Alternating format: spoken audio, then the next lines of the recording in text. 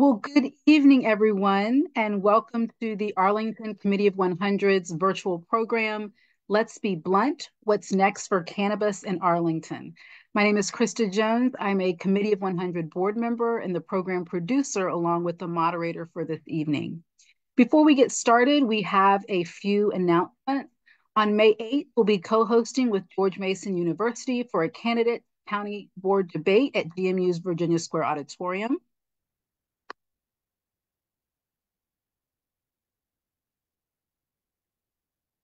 There you go. And on June 12th, we'll have our last program of the year at the Museum of Modern Art in Arlington, or MoCA. And stay tuned for more information because we're planning a big send-off for the year. As always, a note about donations. We need your continued financial support to cover our operational and technical expenses. There are many behind the scenes expenses in putting our programs together, and we need donations to continue doing what we're doing. You can donate online using a credit card or by writing a check to the P.O. Box also on our website. Even if you're already a donor, additional donations are needed too and always appreciated.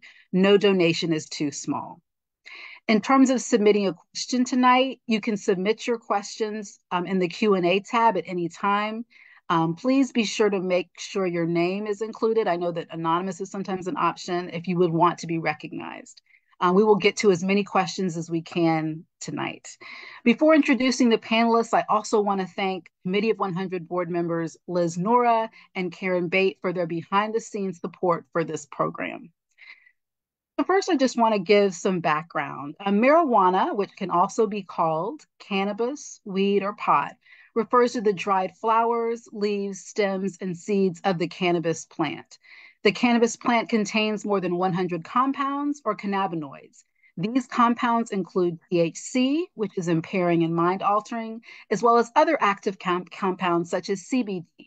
CBD is not impairing, meaning it does not cause a high. Marijuana is the most commonly used federally illegal drug in the United States, with an estimated 48.2 million people using it in 2019. Marijuana use may have a wide range of health effects on the body and the brain. While for decades, marijuana was often considered harmless, much more research needs to be done to determine its true effects. One study estimated that approximately 3 in 10 people who use marijuana have marijuana use disorder, meaning they are unable to stop using marijuana even though it's causing health and social problems in their lives. By increasing cannabis use, we also must consider a number of other aspects, such as criminalization or lack thereof, the impact on youth, and the economic impacts and equity. Today's panel will explore what's happening in Virginia and Arlington in terms of the legislative, regulatory, and economic perspectives. So it's now my pleasure to introduce our panelists. Each speaker will have about 8 minutes to make opening remarks in the order that they're introduced. First, we have Senator Adam Ebbin, who fights for progressive priorities, including preventing gun violence, making it easier to vote, preserving reproductive freedom, and equality for all Virginians. Adam took office in 2012 after serving 8 years in the House of Delegates. He was reelected in 2023 in the newly redrawn 39th Senate District to continue representing Alexandria and portions of Arlington and Fairfax counties. He's received Neighborhood Health Equity Award, the National Organization for the Reform of Marijuana Laws Vanguard Award, and he is the chair of the Cannabis Oversight Commission. We also have Senator Aaron Rouse, who was born in Norfolk and raised by his mother and grandparents in Virginia Beach. He graduated from First Colonial High School and attended Virginia Tech on a football scholarship.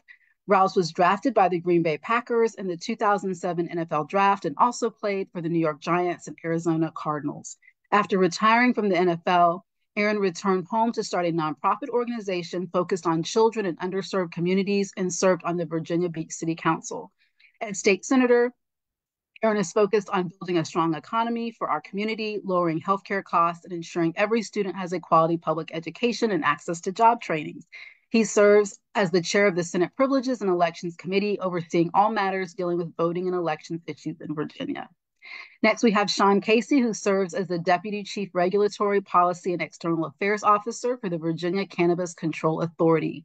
At the CCA, she leads a team tasked with developing regulations, analyzing legislative proposals, and preparing resources to support the CCA's public safety and public health initiatives. Before joining the CCA, Sean practiced law for a decade, most recently as a senior assistant attorney general in Colorado, where she advised the state's marijuana and liquor enforcement divisions for 5 years. Sean holds a bachelor's degree from the University of Virginia and a law degree from the University of Arizona Rogers College of Law. And lastly, we have Trent Wolovec, who brings singular strategic planning and strong business acquisition and cannabis development experience to his role as Chief Strategy Director at Jushi. Trent formerly served as the president of PGS National Holdings, an affiliate of the Green Solution, as well as COO at American Cannabis Company, where he worked with his clients to win state cannabis licenses. Trent earned his BS in finance from Miami University. So I will turn it over to Senator Evan. Oops, you're on mute, Senator Evan.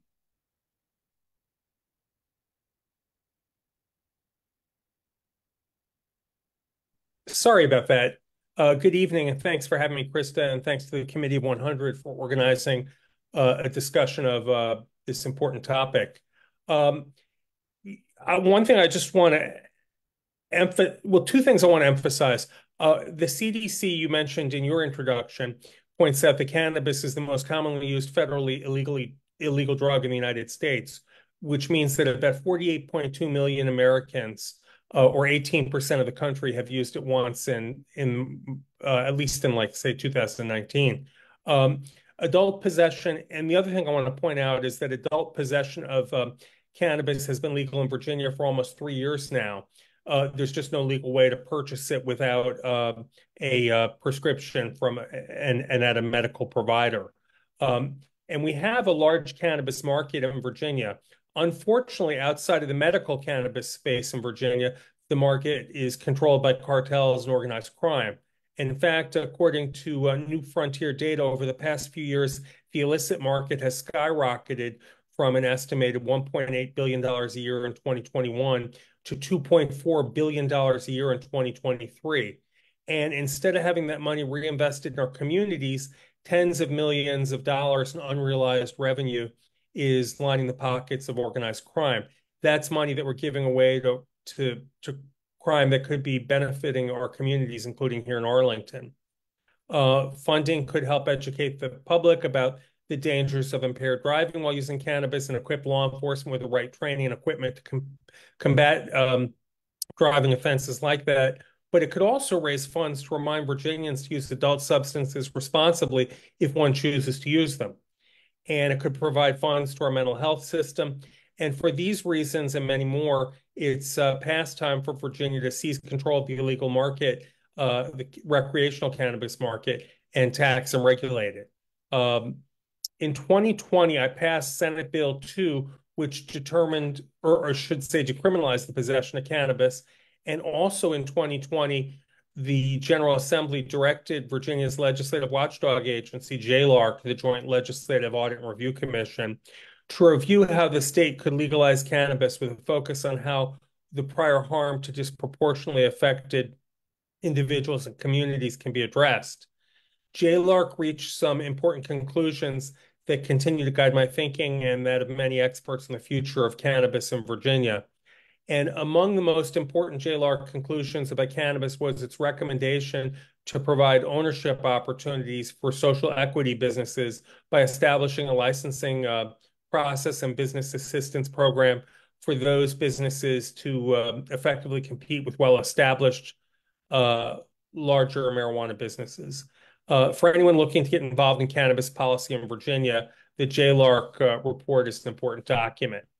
And then the following year, in 2021, I passed Senate Bill 1406, setting in motion the process of full cannabis legalization in Virginia, which created our Cannabis Control Authority, which referred to as the CCA. Unfortunately, in 2021, the election provided a serious setback for cannabis reform in Virginia. Namely, we had a Republican governor and a Republican House of Delegates. And that meant in 2022, the General Assembly was unable to complete the complicated work of establishing a marketplace because the House blocked our efforts. Fast forwarding to present day, this means Virginia still needs to establish a commercial marketplace for safe recreational cannabis products. Um, Virginia Republicans have not attempted to repeal legal cannabis possession, so we do need to move forward with creating a legal marketplace for the purchase of the product. And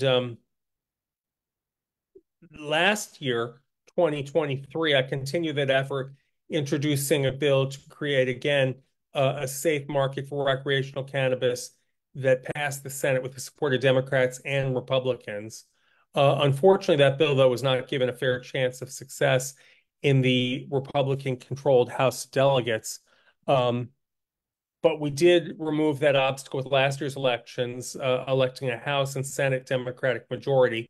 So we move forward again this year with another effort to create the recreational cannabis marketplace. We had two bills to represent a path to a legalized and safe cannabis marketplace in Virginia that got combined and passed in the form of Senator Rouse's bill. My bill also was prioritizing the creation of micro businesses and the licensing of entrepreneurs from over-policed communities, as recommended by the JLARC report. And I was glad that critical parts of my bill were incorporated into the consensus legislation that Senator Rouse carried. Unfortunately, the governor vetoed that bill, and it was unable to garner Republican votes in the House. But it's well past time for the governor and his Republican colleagues to take this seriously. We can't keep putting it off or succumbing to simple partisan politics. Every year without legal taxation and regulation means another year of hundreds of millions of dollars in profits for organized crime and not for state tax dollars. And without legal taxation or regulation, every year means another year without new funding that could help improve so many core state programs. As I have for several years, I'll keep fighting for a regulated and safe recreational adult use cannabis marketplace, and will continue to welcome folks joining me legislatively. Um, and we cannot allow unregulated, untested products to proliferate through our communities, even getting used by kids, while the organized crime of the black market reaps hundreds of millions of dollars in annual profit. Let's put the state government to work so that these products are safe, tested, and only available for purchase from viable and licensed and responsible retailers. Let's prevent cannabis retailers from selling to underage Virginians and ban them from selling, distributing unsafe, untested products throughout the Commonwealth. And along the way, we can raise hundreds of millions in revenue for public health and mental health that we can put to use in better educating our communities. Thank you very much, and I look forward to hearing from my fellow panelists and then hearing your questions and concerns. Thank you, Senator Edmond. We'll turn it over to Senator Rouse. Well, good evening. Thank you so much for this opportunity to address you all and say hi to my Senate colleague there, Senator Edmond, and everyone on the panel.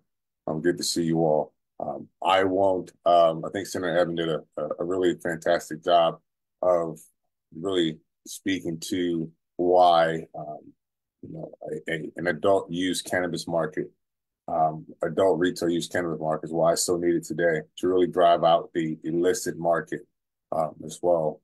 And so one of the things I do want to highlight and make sure folks understand is that, at the federal level, you have the U.S. Department of Health and Human Services, along with senators, request from the DEA that marijuana be rescheduled from a Schedule 1 drug, which is the highest or most restrictive drug or category there is, to a Schedule 3.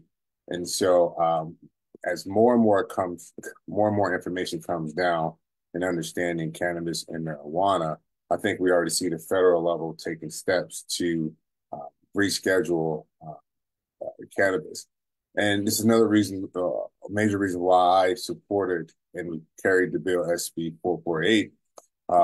It's because Virginia is we ought to be a leader in this category, understanding that, this bill that was passed throughout the House and Senate, it did not legalize marijuana. What it attempts to do is regulate, tax, and enforce a market that where we're seeing that without this regulations in place, a lot of bad things are happening. And I've spoken to law enforcement throughout our Commonwealth who all said that there's this gray area, so to speak, of what's legal and what's not legal when it comes to marijuana. But at the same time of that, you have this infusion of marijuana coming from all sorts of places. And so making sure that there's a market to where these products are tested, they're labeled, they're sold in safe and licensed places, making sure that kids don't have access to readily easily access to these types of products is needed. And we've seen that throughout our Commonwealth. And so, to me, also coming from a community that was highly over policed, but also had, close friends and people that I grew up with go to prison for selling marijuana. And then you have this market, potentially this market coming to take place. It's very, very important that we get the social equity piece right and that as well. And so that was a major issue and a piece that we were able to work through. And lastly, but certainly not least, what I like to think of is this bill is really pretty much a compromise. And so, like any form of legislation that comes out of the House and the Senate, you have to be able to work with those who support you and those who are in opposition to you to find the middle ground. And I'm happy that we were able to find middle ground on this bill. But I was really taken back that this governor and the Republicans, this administration, did not see fit to legalize this market through this bill. This was a very, very good bill, and oftentimes we see the crucial impacts of untested products, untested marijuana, cannabis products that are out there right now that are laced with all kind of dangerous chemicals. And this was an opportunity to really drive that market away and put in a safer market. Now, I believe there were a couple comments made that, anyone thinks that this, setting up an adult use market will drive away the illicit market. I'll say, no, we're not saying that. If that was the approach, you wouldn't still have speakeasies and bootleggers still around today if that was the case. But what this does do is an attempt to make our communities a lot safer, make it so the laws are a lot clearer for our law enforcement officers to go out and enforce the law, make sure there are safe products there, but also the economic side of this, bringing economic dollars to already to our localities who are looking for resources, bring in revenues and resources so we can get at the heart of our transportation issues, so we can start funding K-12 education where it should be. And so, again, we had a real opportunity here to start chipping away at some of our major issues that we have throughout our Commonwealth. And it's unfortunate that this governor has decided to veto this bill, but the fight must go on, and I'm looking forward to continuing that effort. Thank you very much, Senator Rouse. Just a reminder to everyone to please put their questions in the Q&A section. We'll get to those when the presenters are done. I'm now going to turn it over to Sean Casey. Thank you, and good evening, everyone. I have some slides, so I'm going to do the ever fun attempt to share my screen. No, that's not the right one, is it?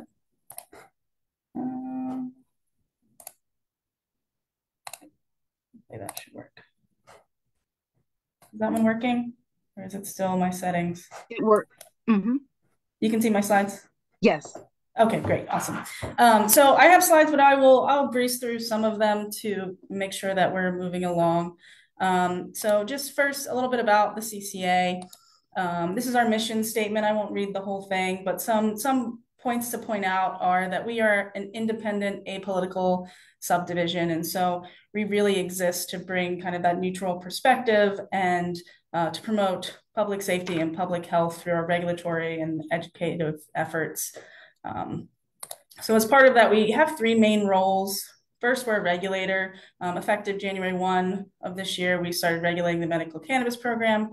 We're also a policy advisor and an educator. We don't make laws, but we help provide technical assistance to people who are creating laws, and we help educate people about what the laws are.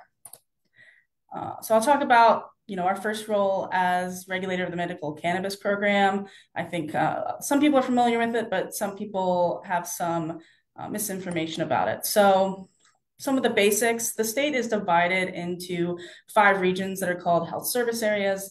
There is one vertically integrated processor that grows, makes products and sells on site, and each of those processors in that one health service area can operate an additional 5 dispensing facilities. So the law currently allows for basically 30 dispensing locations for medical cannabis across Virginia. Right now, there are 22 in operation. One of the reasons there's that gap between what the law allows and what's there right now is that there's no pharmaceutical processor currently in Health Service Area 1. That's that blue area that includes Charlottesville, Harrisonburg, Winchester. There's an application process currently ongoing for a pharmaceutical processor to operate in that area. Applications close on April 30th.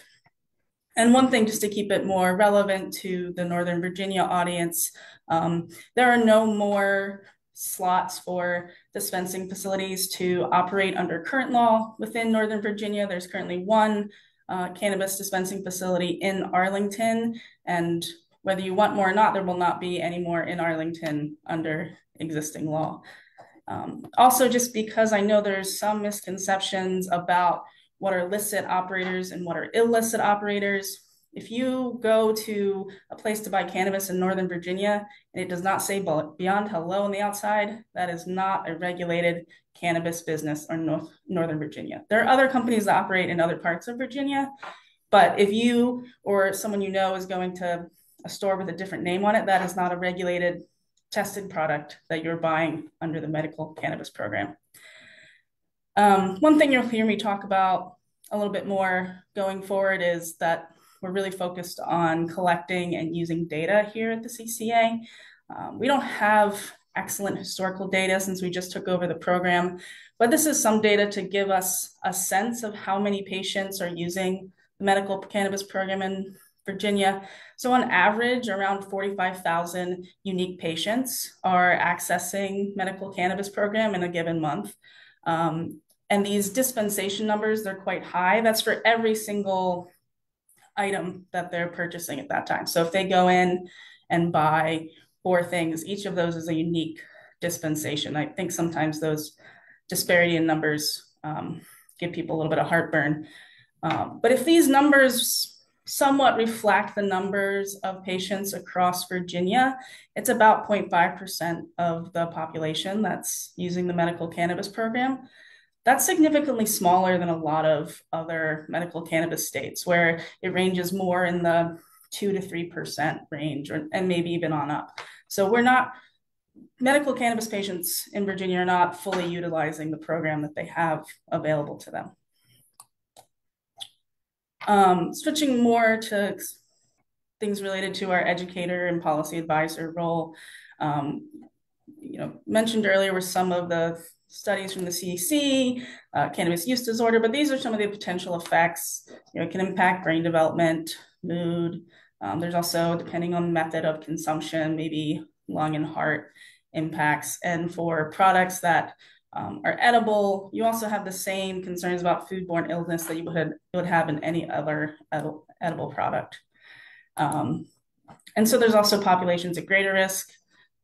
These shouldn't be too surprising: youth, older adults, and those who are pregnant or breastfeeding for various reasons as listed on this slide. So people should know their personal risks and talk to their doctor before considering medical cannabis.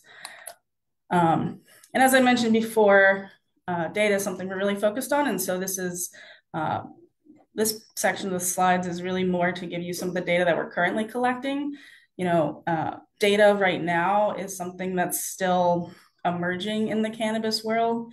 And so not all of it is as complete as we would like, but we can give what we've collected so far. So these are some numbers about youth cannabis use in Virginia. This is from the 2021 Virginia Youth Survey conducted by VDH. And so these show that in 2021, for example, 4% of high schoolers had tried marijuana for the first time before 13, and 13% of high schoolers who currently used one or more times during the 30 days before the survey. And then middle schoolers were slightly lower numbers. And if you find these numbers concerning, they're actually slightly lower than where they were in 2019. So it's on a downward trajectory in Virginia. They've completed the 2023 survey, but we don't have those numbers available to share quite yet. The other concern that's come up a lot is THC exposure calls to poison centers.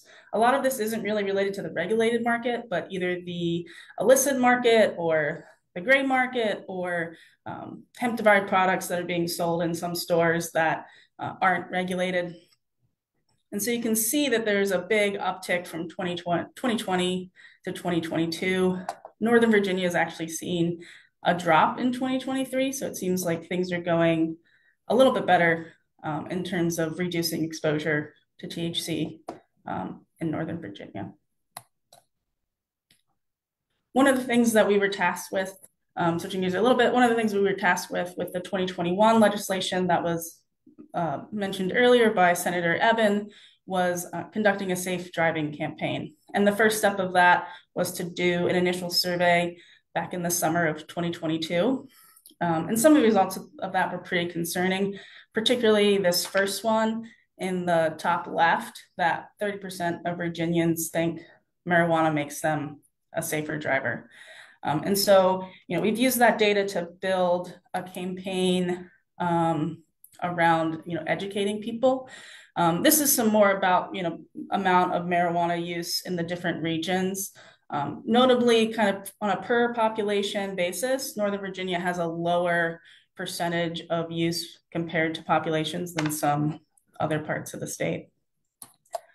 And then more about the campaign itself. So we started with our first phase doing digital and online campaigns, also including Spanish language versions of those campaigns.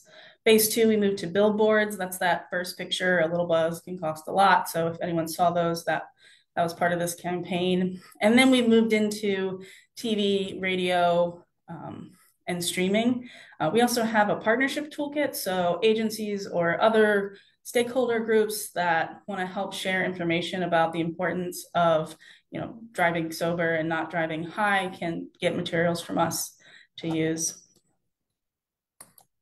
And this is just information about how to connect with us, but we can go over all that later. So that's pretty much all I had. I wanted to make sure everyone has time for questions later. Thank you very much, Sean. We'll now turn it over to Trent. Thanks, Krista, and thanks for the opportunity to join this evening.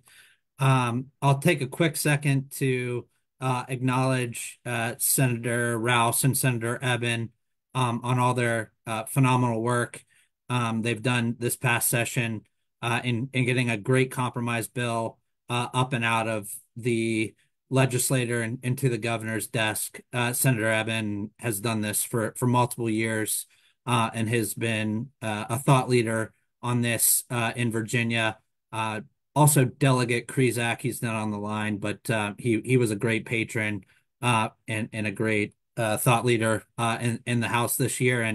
And Rouse, Senator Rouse, Senator Eben, and Delegate Krizak all work together with many different stakeholders across the Commonwealth to bring a very comprehensive, regulated cannabis marketplace to the Commonwealth and to the governor. Senator Eben, Senator Rouse, we're not done yet. We got the overturn session coming next week, but we'll see what happens. But I think for us now that we have a baseline and kind of a place to go off of and going and starting to talk to the Republicans in the legislature over the summer and into next session. Hopefully, we can put a little bit more pressure on the governor to bring this to fruition and get a fully regulated cannabis market because Senator Eben called a lot of it out. Same with Senator Rouse around where the gaps are. And so the last one I'll call out is Sean. Her and I have gone way back, even into the Colorado early cannabis days. I think somebody asked about a state that's collected too many taxes or what they over estimated. I had to vote, I think 3, 4, or 5 years ago in Colorado because they over collected tax. They were trying to give us back $23. We voted to let the state keep that excess tax. So Colorado is a great example of how a successful adult use program has been rolled out and been in operation for 10 plus years now. But a little bit about myself. I'm the Chief Strategy Director for Jushi Holdings. That's the parent company that owns the license under Delizzo in Northern Virginia. We're one of the 4 operational pharmaceutical processors in the state. We are HSA2, so you've probably seen our stores across Northern Virginia. We now have 6 operational in our HSA. The closest one, or the one in Arlington, I should say, is 2701 Wilson Boulevard, right across the street from the Whole Foods. It's a big blue building. You can't miss it. And then we also have 4 other satellite retail-only stores, one in Sterling, one in Fairfax, one in Alexandria, and one in Woodbridge. And then we have our grower processor and one retail store out in Manassas. There in Manassas, we have cultivation, manufacturing that we do there as well in a 93,000 square foot building. There we do everything from mothers to clones to veg to flower to harvest to process to extract and then turn that into finished product. I think the most important thing that goes on in that facility is every single thing is trace and tracked. So that way we know from when we take a clone off the mother all the way to the finished product that goes into dispensaries. After, by the way, it's been tested by an independent third-party lab. So we know exactly what's in that product, how many cannabinoids, how many terpenes, what the amount is. All that is trace and tracked down to the gram. And so therefore there's no product diversion.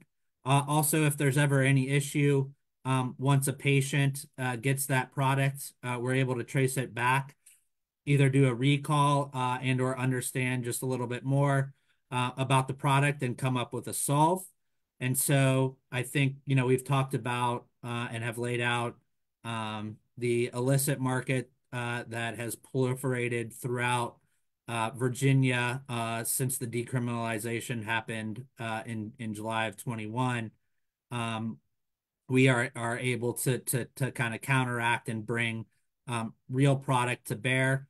We do everything. So any product that a patient may need for their qualifying condition, we can make. So flour, concentrates, vapes, infused products, so on and so forth, are what we're able to produce out of that facility, as well as we, bring in products to our stores from the other operators throughout the state, throughout the Commonwealth, excuse me. And so that's what we have in our stores. We have a pharmacist in every location so that, if a patient wants to understand a little bit more about how, medical cannabis can be used, for what they're trying to achieve, that option is in every single store so that they can truly understand the benefits and the power of the plant that has been, continuing to progress, over the last, 8+ years, regulated wise in the Commonwealth, or excuse me, 6+ years about since we started. And so it's really exciting. The other thing I want to talk about a little bit is you know, when somebody walks into our store, it's not like it's a Johnny on the corner or, hey, I pick up my phone, I have internet access, I go to leafedout.com, I have my dealer on Instagram or Snapchat. Um, you walk in, you get carded. You walk onto the sales floor, you get carded again. Right before you check out, you get carded a third time. And so I can assure you there are no underage people that are buying regulated cannabis in Virginia through one of our stores or through any of the other stores, quite frankly. And so um, this nomenclature that it impacts or it's going to proliferate usage for youth or teens or young adults, that's just not true. Um, there were other points within the veto. I won't get into those now. But what I'd tell you is make sure you do your research and understanding. As Senator Rouse pointed out, the HHS FDA has made the recommendation to reschedule this from a Schedule 1 narcotic to a Schedule 3 narcotic. Schedule 3 narcotics says there are medical benefits to it, and it's not addictive. Just for people's edification, like anabolic steroids, anything you get injected to help with pain or displeasure is a Schedule 3 narcotic. And so, there's a responsible way to do and handle that. There's also a 250 page double verified step as to how they got to that. It's actually a really interesting read. Throw it into Chat GPT if you want a summary of it, but it's actually not a bedtime read. It's a day read. It won't put you to sleep. And so, with that being said, I think please continue to educate yourself. Use us, Beyond Hello, as a resource. All these wonderful folks in the state continuing to push this thing forward and look forward to continuing to progress what will end up being on the right side of cannabis in the Commonwealth and looking forward to bringing economic development and careers not only to Arlington but Northern Virginia as well. So thanks for your time and look forward to any questions. Thank you, Trent, and thank you all for your remarks. We do have a few questions. Trent, you had already said that Colorado was an example of a state that has legalized cannabis and then met target for taxes raised. Does anyone know what the total number VA expects to raise from legalization? Well, Yeah. Oh, go ahead. Go Go ahead, ahead, Trent. So that really depends. I think the compromise bill was at like 11 and 3/4 ish, is where it landed. I'll just call it 12, for easy math sake.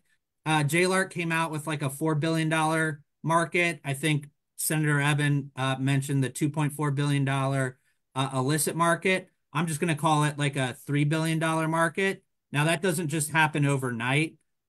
We have to have supply, pricing dynamics, small businesses getting stood up. That includes myself. We're a small business, and so these facilities take real time to build.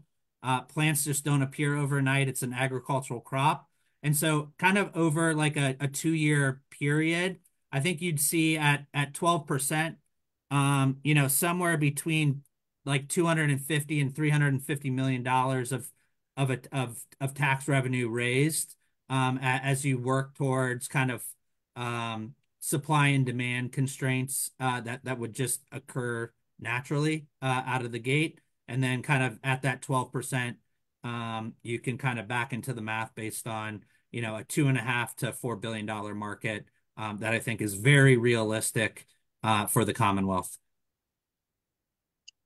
Does anyone else have anything to add? Okay, so I'm going to combine. Oh, Sean, were you going to? I was just going to say that, we by year three in our estimates this year came out with slightly lower numbers than Trent was spouting, around 185 million a year. But that's not to counteract a lot of the other points he made about it.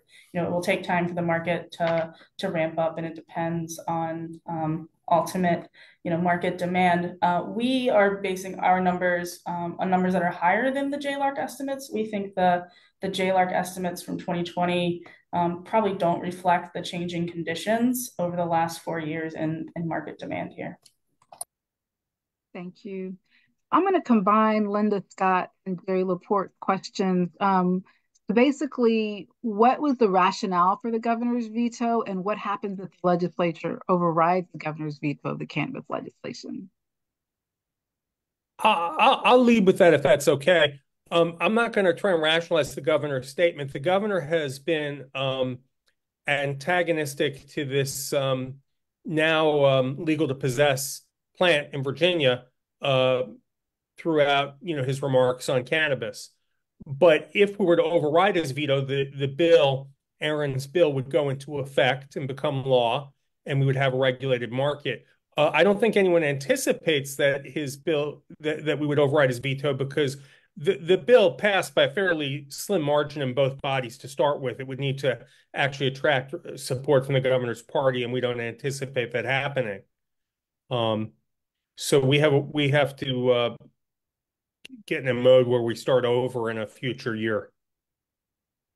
Excellent. Okay, another question. A large recent study published in Psychological Medicine found that cannabis use can lead to psychosis and schizophrenia, and particularly that up to 30% of schizophrenia cases could be prevented absent cannabis use. While legalization will increase our tax base, how do we think what do we think about the downside health effects on our citizens and the possibility that easier access from legalization may broaden use and the resulting potential health issues? Well, thank you for that question. I think it was from an anonymous user. But thank you for that question. I think when I think about the downside effects when it comes to a untested, unregulated market, has more disastrous effects, such as death. And I think that weighs very, very heavily on our minds as well. But obviously, I think, when you're trying to set up a market like this, you do so making sure you can put every piece of regulatory framework in place so that it doesn't have a devastating effect. This is why in the bill, it makes sure that before products even come out, that our health services board takes a look at the potency of these plants and making sure that it's safe to go out before consumption here. And I think, again, we only can go so far. But I think the flip side of that coin is not having a regulated market where there are just untested products that are out there, and unregulated products out there with potentially exposing potential users to all kind of chemicals that can lead to death. And in some cases, we've seen that.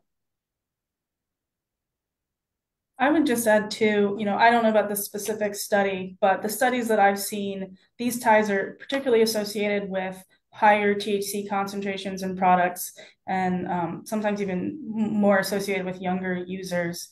And I think one of the abilities of a regulated market, and this goes to part of what Senator Rouse was saying, is they are tested, and the consumers or patients have the ability to have the information about what concentration of product they're taking. It's not like, you go to a store, you don't know whether you're getting a low alcohol beer or, high proof vodka. You know what you're getting, so you can then titrate your dose better. And we would also work with, the public and the regulated industry to work on education about, if you're taking a really high concentrated THC product, it's a really tiny dose, and it might be smaller than you think, but that's education that can be done. So what about the gummies, the gas station, THC, those derivatives? Oftentimes, I think sometimes they're marketed towards youth with the colorful packaging. Any thoughts about that? Yeah, I don't think anyone here is advocating for unregulated, untested, unknown products being used by people, particularly by minors. We have had legislation dealing with packaging and marketing of those products. But what we want to do is we want to say this is an adult substance for adults who want to make a choice for their personal use or for medical, in the case of what's already legal, for medical purposes. But we don't, that's the result of what happens with an unregulated market. And others could speak further to it, but I think what we're calling for is a very defined product that people know what they're getting and that they're getting what they intend to get, and that they're adults making a decision rather than people, particularly anyone who's younger, um, ending up with something by mistake. Yeah, I think that's an important piece. Unfortunately, this is a loophole that was taken advantage of from the 2018 Farm Bill, which was passed at the federal level. Um, there was a um, rush to get into CBD 2018 through 2020. That didn't work out for many of these companies, and so therefore, in trying to save their investment, they went down the path of creating synthetic derived cannabis, strictly THC compound from other cannabinoids, and have been selling it through traditional retail channels. Those traditional retail channels, don't verify testing. They don't verify where it came from. I think the governor 2 sessions ago actually tried to put some guardrails around this. It all comes down to enforcement. However, if an adult does not have a outlet to legally procure cannabis, they're going to turn to these routes, and these people are just going to keep selling because there's customers, there's demand there, and unfortunately, again, they don't really care who they sell to from an age gate perspective. So it's a little bit of a mess from a federal level, unfortunately. There needs clarity around that. But most importantly, it puts law enforcement in a bind because they can't tell who or what or where it came from. If you had a regulated market to combat that, that would be much, much, much easier. And so it's unfortunately turned into a little bit of the Wild West in the Commonwealth when it comes to, Delta 8, Delta 10, Delta X, Delta Zero, Delta 9, THCA flower, all the derivatives that people will just make up to skirt regulation. Absolutely. John Bystat asks that, or says he appreciates the balance and multifaceted presentations, and asks, how does the regulatory scheme in Virginia compare to our bordering states, especially Maryland and the district? Are there best practices that the Commonwealth is or should emulate?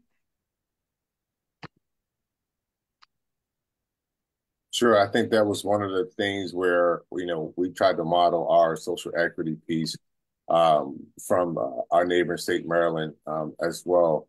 And looking around the nation, just taking, what we've learned from looking at Colorado. Obviously, there was a lot of lessons learned from looking at New York and trying to make sure Virginia gets it right. And when you look at this bill here, especially look at the tax rate, we understood that we couldn't have a tax rate so high that it would actually do more harm than good. It continue to let users grow across the state to perhaps purchase marijuana. And then there's all kind of issues there with enforcement. And so we had to get the tax rate right while also learning from, again, other states what went well for them, but also some of the mistakes that they've made, we've learned from. And that's what you have here in SB 448. And that's why we found, we're really very curious to say, why would the governor veto this bill when there was tons of work that went into SB 448.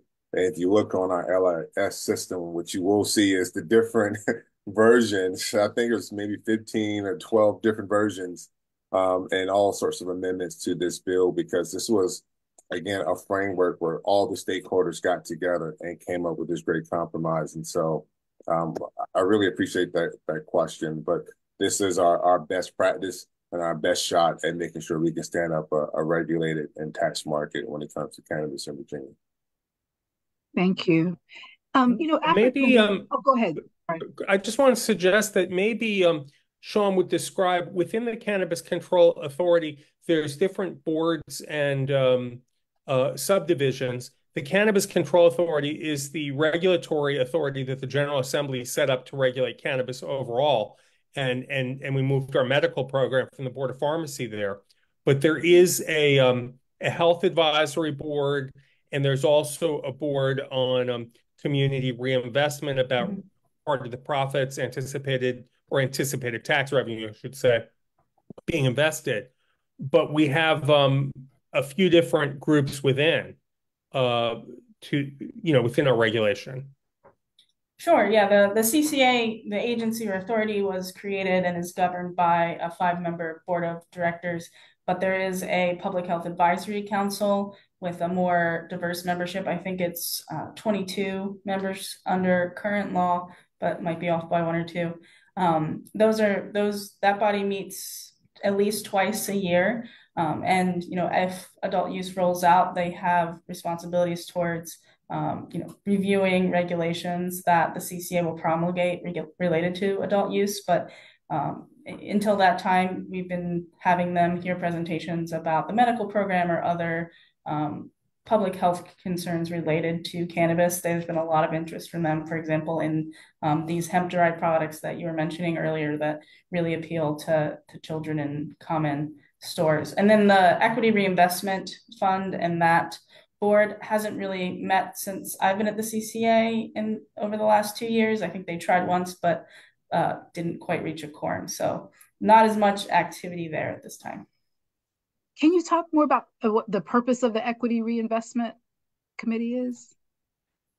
Yeah, so I'll let you go, Senator. No, I want to. Sean can probably say it better than I, but I'll just say in the original bill, what we did is we allocated the tax revenue from cannabis into different places. Some of it was geared towards pre-K programs for disadvantaged children. Some of it was geared to mental health, and a substantial percentage, I believe almost 40%, was the Equity Reinvestment Fund, which the idea was that some of the tax revenue derived from the sale of cannabis would be reinvested in communities that had been disadvantaged by the war on cannabis, and it could also go to things like reentry, or job training, things to make communities prosper better and make up for that damage. But maybe Sean would like to add to that. I think that was an excellent summary of the intent of it, and I think it's been that role has been massaged a little bit in different legislation over the intervening years, but generally the same concept of a group that looks at that money that's taken in that pot that's meant to be reinvested and determines either the best places it can go or the best uses for it to serve its purpose. And following up on that, you'd mentioned the war on or the cannabis war, Senator Eben. What efforts have been made to encourage or support African American business owners, particularly to get into the cannabis business? Well, there's been some federal court decisions about giving racial preferences that have resulted in some other states' equity provisions going to court.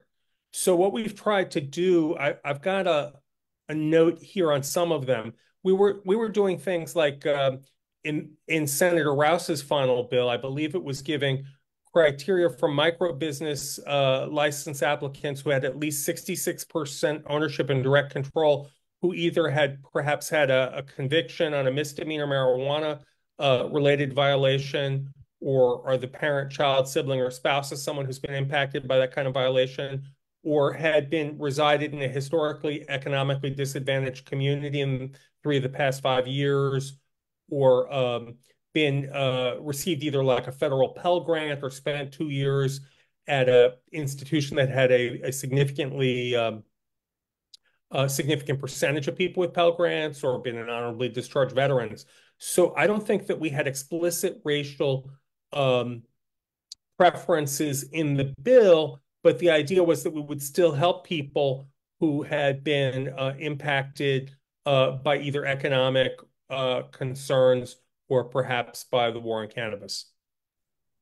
Thank As you. a and as a corollary to that, in the bill, it also directed the CCA to establish a position for, I think the title changed over time, but a liaison for these types of applicants, and also a whole team to support that. And so, we would envision that if similar language ever became law, that it would be, a task that the CCA would take on to really reach out into as many communities as possible that fit, those targeted areas within whatever legislation comes through.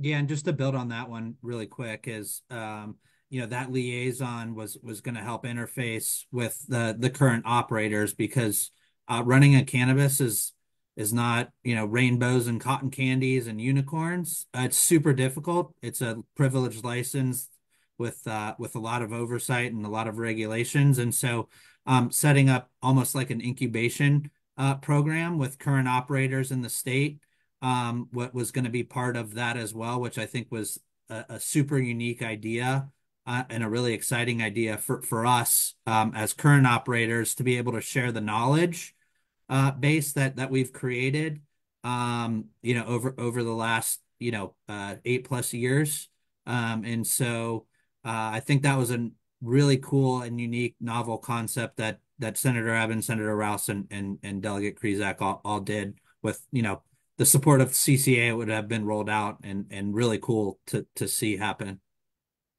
Absolutely. So it doesn't look like we have any. Wait, you might have one more question. Okay, this is a great question to end on. Linda Scott asks, what's the outlook for what happens in the next 3 to 5 years? Where will we be in 2027? So, I think that's a great question. I think, understandably, where we are with this governor, I don't think we get an actual. And again, I am very direct, and I sometimes folks don't like to hear the harsh truth, but it's the harsh truth. I think there's a really big mountain to climb with this governor and his administration. I think he will veto setting up an adult cannabis market, regardless of what we send him. I think the outlook is that we have to do our work to ensure we have a Democrat majority in the governorship, as well as the House and the Senate, so we can actually get this done. And so, understanding that, we're here for another 4 years. The governor is only here for a year, but we still have more work to do to get this right. And I think, again, this is a great starting point for us. I think it's a really strong bill, it's a really strong measurement. But ultimately, I think we'll just have to wait our time until we get a more friendlier person in the governor's mansion that will take this. They'll be act kindly in our favor, I'll say. And yeah, I think the year in the question was 2027. So I'm going to say the glass is half full, and that by 2027 there'll be a new governor in Virginia, so that it's possible that after the 2025 gubernatorial election, that someone will take office in January of 2026 who would sign an adult use marketplace bill. So that means that whether it's in 2027 or thereabouts, that we could expect to see a more regulated market for non-medical use, for adult use in Virginia.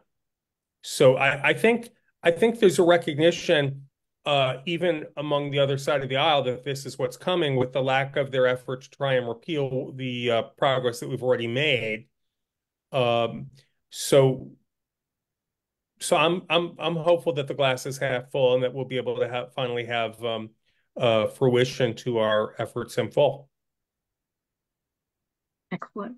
Well, thank you all for joining us. This has been an excellent conversation. I know several of you left your contact information, and we'll definitely share that. So thank you again and have a great evening.